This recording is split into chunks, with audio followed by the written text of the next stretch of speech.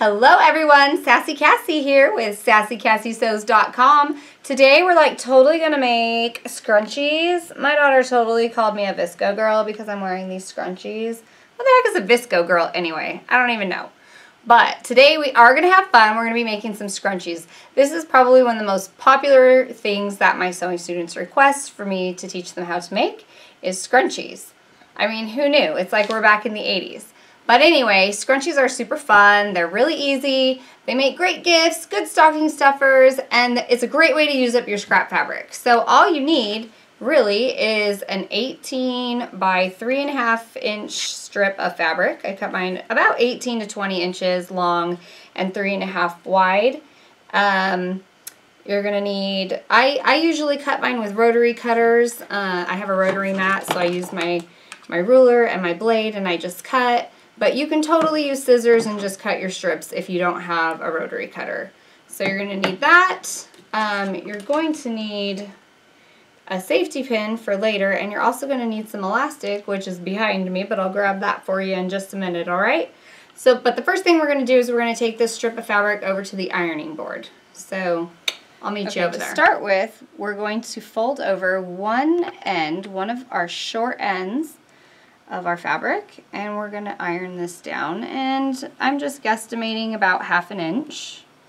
Doesn't have to be exact, but it's about 1/2 inch folded over, ironed down. Then we're going to take our fabric and we're going to turn it so that it's right sides together. Let's just stick a few pins in here, all the way down. And yes, you want this edge to be folded as you're folding it in half lengthwise. And now we're ready to go run it through our machine. We're going to take our scrunchie and we're going to put it here on the 3/8 seam allowance line. Put it under our machine, and we're just going to take a straight stitch all the way down. Don't forget your back stitch. Take our pin out, stab it into our cushion. And we're going to just sew a straight line all the way down. Pretty easy. Sometimes that thread gets caught underneath.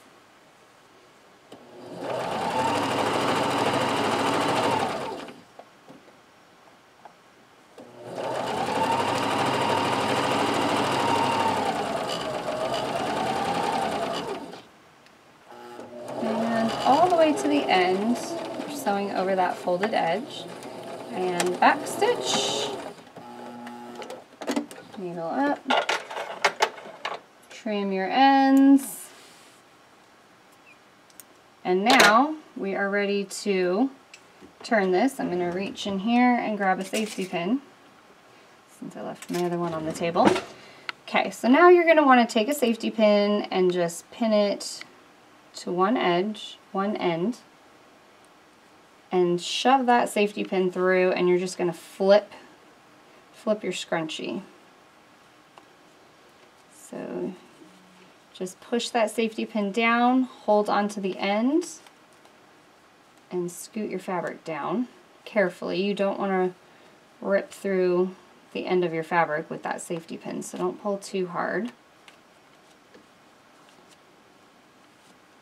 There, once you get past that initial bulky part right there, it goes pretty easy.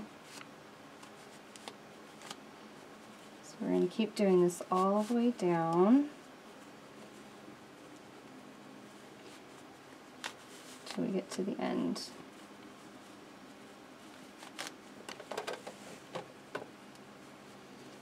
Now we have the end of our safety pin.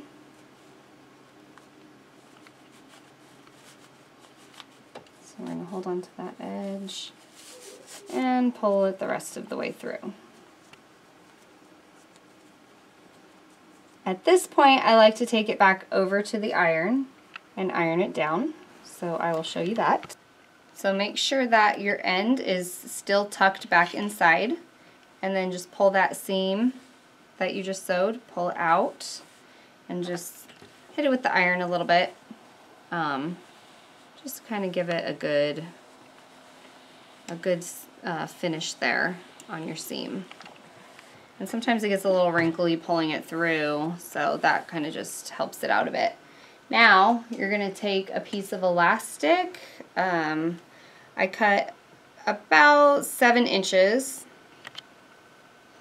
and we're going to put a safety pin through one end of the elastic.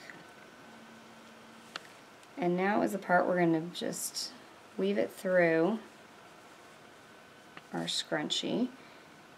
I'm using 1/2 inch, I believe this is 1/2 inch elastic. You could really use any size elastic, but the bigger it is, the easier it is to sew.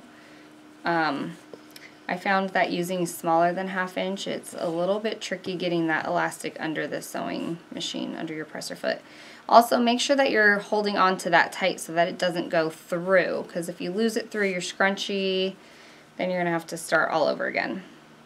So you need to pull it through until it's out the other end. And now we're going to take this back over to our machine. I'm just going to put a pin in here, which I will show you over back at the machine. Okay, so you can see that we overlapped our elastic. I'm just going to stick a pin in here just to hold it in place. I'm going to remove this pin before I start sewing because I don't want it to get jammed in my machine. So I'm going to slip this under here.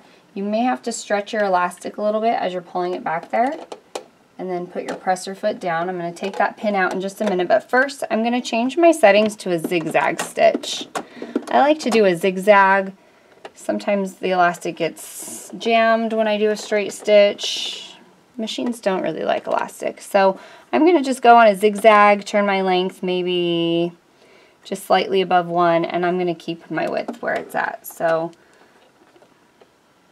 I'm going to take this, do a zigzag forward, just do a little back right there, and needle all the way up, and there we go. For some reason my machine skipped a little bit in there. I don't know what's going on with that, but we're not going to stress out about it because it's sewn through on both sides and it's going to hold it pretty well. So just going to trim our threads up here. Now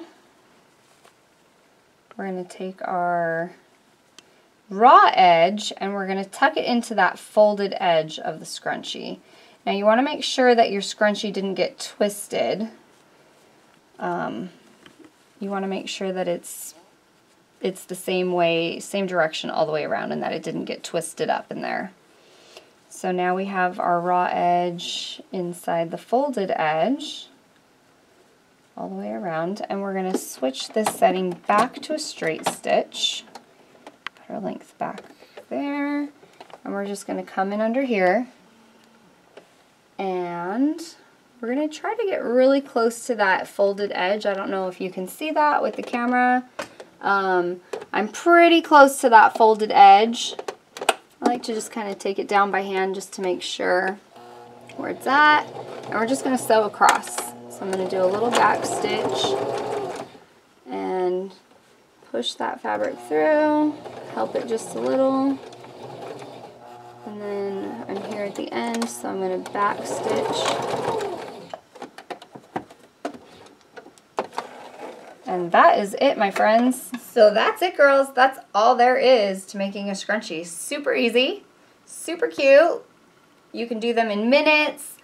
Recently, my daughter made a whole bunch up, and she sold them at the boys' school family picnic. She set up a booth, and she sold like $75 worth of scrunchies. So it's a good little side business. It's good for gifts, just for friends and whatever, and it's super easy. So make sure to check out my blog. I have a step-by-step tutorial if you'd rather have it that way, measurements written down in case you've forgotten, and some links to some other materials and tools that you might need to complete this project. So be sure to check it out and to check out some other projects that I have on there as well. www.sassycassysews.com. Thanks for joining me today, and we'll see you next time.